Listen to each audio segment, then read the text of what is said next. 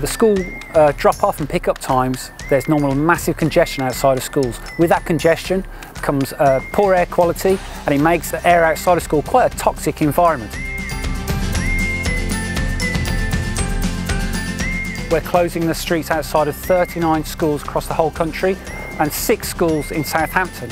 So what we're doing by closing the streets, we're letting people experience what it's like to have a school closure, a street closure at the drop-off and pick-up time, so that more people can feel happy spending time in the street and playing.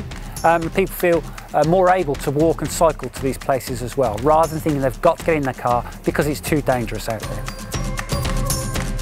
At the end of the day, having all those children on the road, playing, the parents involved, I saw people down drawing pictures together and writing little memos to each other. They've been really enthusiastic about it, and they've really bounced off each other.